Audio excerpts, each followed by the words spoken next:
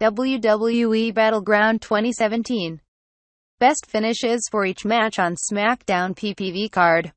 Sunday's pay-per-view doesn't feel special going into it. That can change if some stories unfold with the right amount of creativity and chaos. If the heels show off their black hearts and the rising stars dominate, WWE Battleground 2017 will be a momentous affair. At the SmackDown-branded event in Philadelphia, Shinsuke Nakamura should score a decisive victory that leaves Baron Corbin seeing cartoon birds swirling around his head.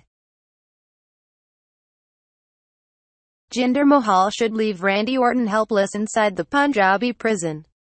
And Mike Kanellis, who is making his WWE PPV debut, should do something memorable. Battleground has the potential to not only set the table for SummerSlam but also begin the build to that blockbuster event with major momentum. The following is a look at how WWE can best do that in every match on the card. A dominant win for Tye Dillinger. Tye Dillinger and Aiden English's pre-show match doesn't mean much, as WWE hasn't made any effort to let this feud progress. The best bet would be to use the bout as a means to create a fun moment for the Perfect 10. Dillinger's been a non-factor since the move to SmackDown earlier this year. The process of changing that could begin with a quick dominant win over English. Dillinger should interrupt English's singing and beat him in mere seconds with the tiebreaker. The majority of the airtime for this contest could then be dedicated to the Perfect 10's celebration with the crowd. Beating English is no career changer, even with just one move, but a blink of an eye victory would get more people talking than a standard win. The Usos win a squeaker to set up a SummerSlam rematch. It's felt like the New Day is charging toward another title run, but that's managed to escape the trio thus far. Continuing that pattern is the best move. Xavier Woods, Big E and Kofi Kingston dethroning the Usos is a moment better suited for SummerSlam. At Battleground, WWE should let these teams go at it in a lengthy, wild contest. And just when it looks as if the New Day is closing in on a win, one of the USO brothers should toss the other a pair of brass knuckles, allowing the other to knock out his foe behind the referee's back. The New Day would have ample reason to keep hunting the Usos. The champs would get heat for cheating to win. The feud would continue and culminate at the summer blockbuster PPV. Victory by any means for Charlotte Flair. Unless WWE wants him to be the next Curt Hawkins, Mike Kanellis needs a win to start his SmackDown run. That doesn't have to make Sami Zayn look like a pushover, though. There's a way to create sympathy for the underdog from the underground while kicking off Kanellis' career in a big way. Kanellis should win with the help of his wife Maria's interference and with his legs on the ropes for illegal leverage. That classic heel move would soften the blow of Zayn's defeat and give fans ample reason to dislike the Kanellis power couple right away.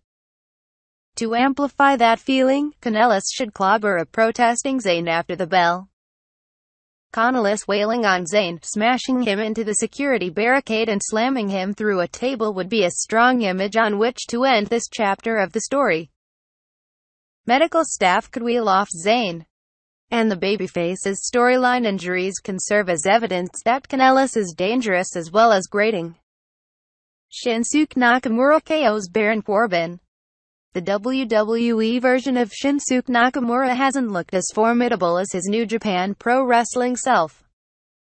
That can change at Battleground, courtesy of a knockout blow. In the climax of a slugfest, Nakamura should nail Baron Corbin with a kick to the head that puts him out on his feet. Before Nakamura can go for the pin, the referee should hover over the lone wolf, see him lying motionless on the mat and call off the bout.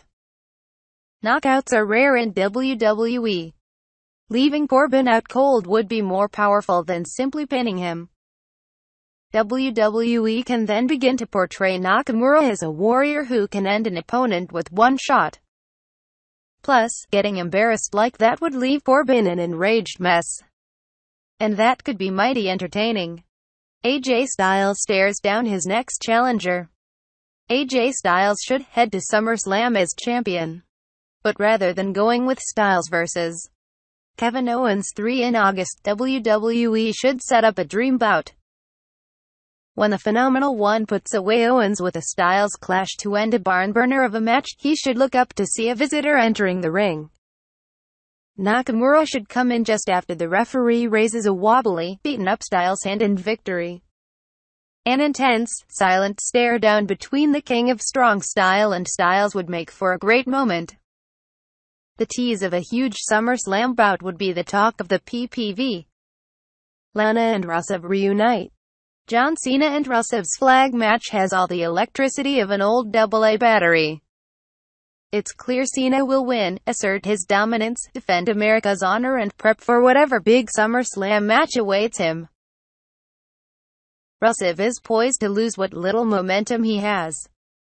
WWE can give Cena his win while giving the Bulgarian Brute a narrative to sink his claws into. After Rusev takes an attitude adjustment and suffers a 3 count, Lana could saunter down the ramp and comfort her husband. Dejected, he would ignore her. A slap to his face could wake him up. Lana would tell him, "Crush," as she did in the past, leading to Rusev's going wild and attacking the announcers. When SmackDown Commissioner Shane McMahon comes out to quell the chaos, he would get locked in Rusev's accolade for his trouble. Getting the couple back together on screen again is best for both performers. And a rivalry with McMahon heading into SummerSlam would give Rusev quite the high-profile showdown at the marquee event. Jinder Mahal outsmarts the Viper. In their first 2 meetings, Jinder Mahal has relied on distractions from the Singh brothers to beat Randy Orton. Showing him as cunning and cruel in the third clash is the right move. Mahal would come off as more of a calculated villain than a guy lucky to be champion. The Maharaja could prevent Orton from escaping the Punjabi prison by pulling out a pair of handcuffs and locking him to the bars. That would leave the Viper open to take an unsettling beating from Mahal and his goons. Then Mahal could easily crawl outside the bamboo cage to retain the WWE Championship. WWE would have a memorable moment to replay. Mahal would look resourceful. And there would be a clear reason to despise him as his reign continues.